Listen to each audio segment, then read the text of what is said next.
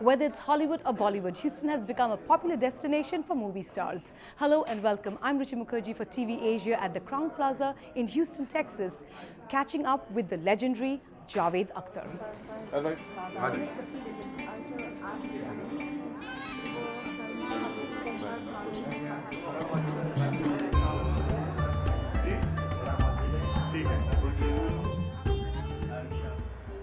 उसे क्यों हमने दिया दिल जो है बेमारी में कामिल जिसे आदत है जफाकी जिसे चुलमेर वफाकी जिसे आता नहीं आना गम हसरत को मिटाना जो सितम में है या गाना जिसे कहता है तमाना मुझे बेमेर दगाबाज जफा पेशा खसूसात सितम खाना बरअंदाज गजब जिसका हर एक नाज नजर फितना मिशाती बला जुल्फ गिरागीर गम रंज का बानी कल्ब दर्द का मुजिब सितम जोर का उस्ताद जफाकारी में माहिर जो सितम केश सितमगर जो सितम पेशा है दिल पर जिसे आती नहीं उल्फत जो समझता नहीं चाहत जो तसल्ली को न जाने जो तशफ़ी को न जाने जो करे कौल न पूरा करे हर काम अधूरा यही दिल रात तसव्वुर है कि नाहक उसे चाहा जो ना आए न बुलाए न कभी बात बिठाए न खिसाब दिखाए न कोई बात सुनाए न लगी दिल की बुझाए न कली दिल की खिलाए न गम रंज घटाए न रस्म बढ़ाए जो कहो कुछ तो खफा हो कहे शिकवे की ज़रूरत जो यही है तो न चाहो जो न चाहोगे तो क्या है न निभाओगे तो क्या है बहुत इतना ना दिल दे के किस काम का दिल है कमान दो कमाल अभी चाहूँ तो मैं रख दूँ इसे तलमों से मसल कर अभी मुँह देखते रह जाओ कि हैं इनको हुआ क्या इन्होंने मेरा दिल लेके मेरे हाथ से खोया Coming back so much, and for the newer generation, if we would ask you, the younger generation who have born and raised here, who don't know what ghazal is, what shairi is, how would you describe that? Well, I suppose they must be, if they are interested in literature, if they are interested in these things, they would know what is poetry. And shairi is another word for poetry. Now, ghazal is definitely a different genre of writing, which is not very familiar to Western readers or listeners, because ghazal has not been written, to my surprise as a matter of fact, because it's an extremely interesting genre. Why it has not been written in European languages, I don't know, but it has not been. It is, sometimes when people ask me what is ghazal, so I describe it as a box of assorted biscuits. So in one box you have different kind of biscuits of different tastes. Same way, ghazal is a discipline where every two lines, which is one couplet, are complete in themselves. They may or may not have anything to do or any reference or context with the earlier or the later couplet, but they are strung together because of the common meter, because of the rhyme.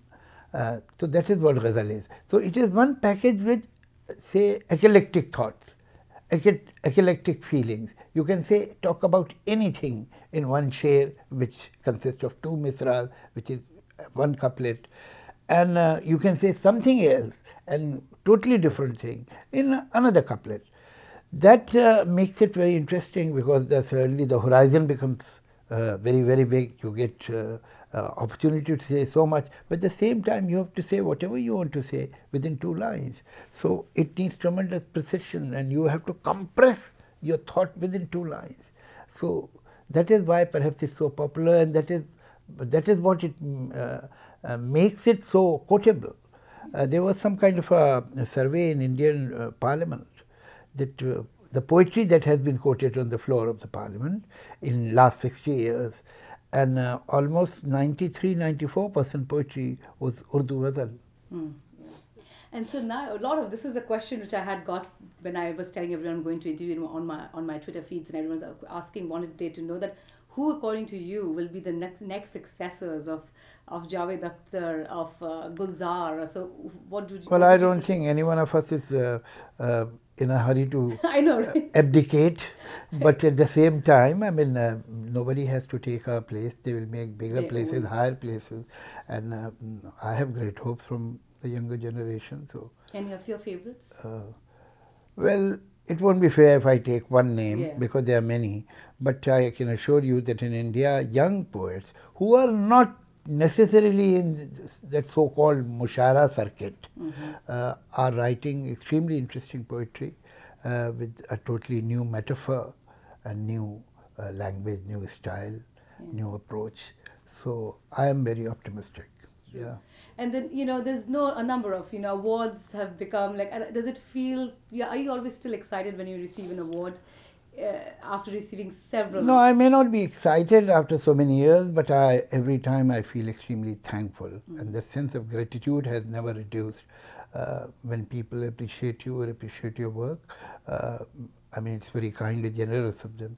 You are not the only one who is working in this world, and you are not the only one who knows something about the work the one is doing. But when you get appreciation or award or applause, you should be thankful. So if someone wants to ask you, how do we describe Javed Akhtar? How would you describe yourself? This is the shortest cut to insanity, that one should start thinking about himself very seriously. You should identify with your work, whatever you're doing, instead of thinking about yourself. Who am I? Why I was born?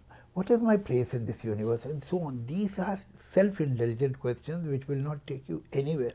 Instead of thinking about your own self, think about the work that you are doing. Think about the people whom you met and see what you can do for them and whatever. So your concern should be out of you, not within you.